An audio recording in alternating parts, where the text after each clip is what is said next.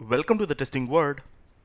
So friends, we know JMeter 4 is live now. From the JMeter website, now you can download JMeter 4 version.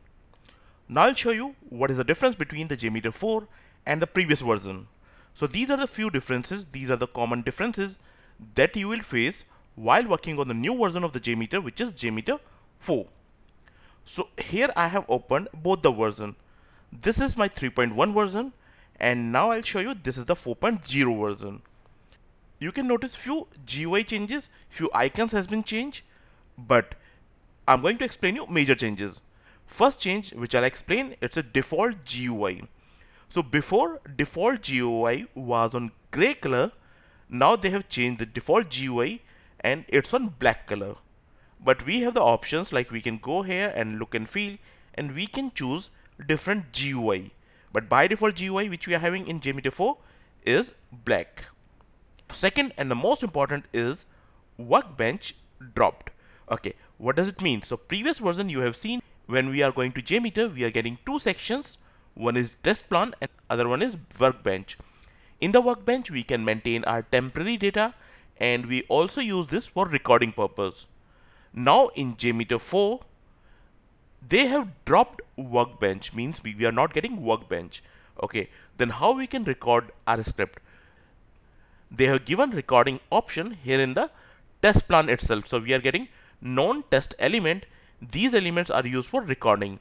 So previously we have a separate section which is workbench. Now we do not have this section. That workbench section is dropped. So now I'm moving to next is support for Java 9. As we know, recently Java 9 is in the market.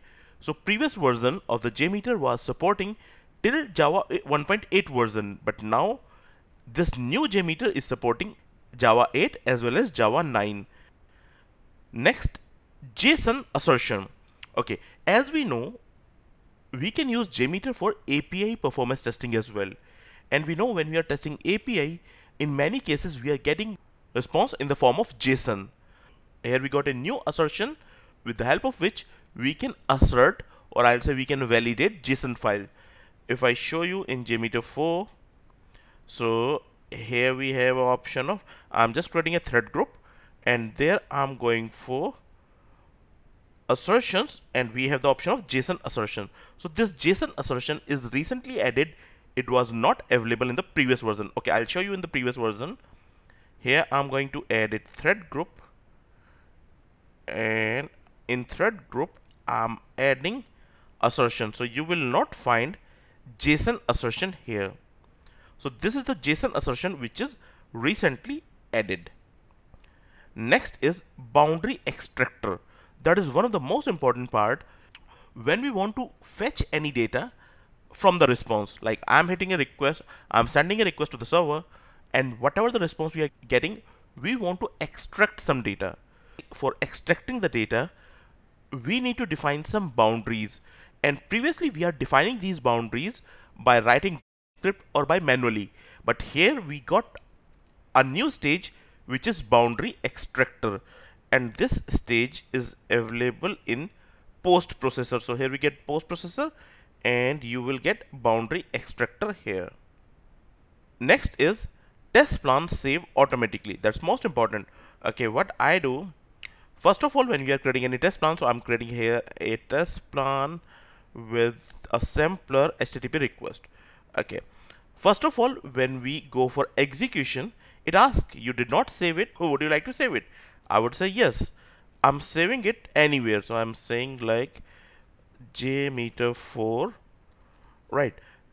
After that, whatever the changes you want to make, like I want to make changes, I want to add a listener.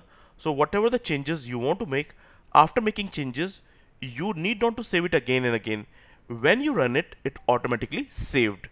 So advantages, JMeter plans are saved automatically when we are running it, and that is added in JMeter 4 version.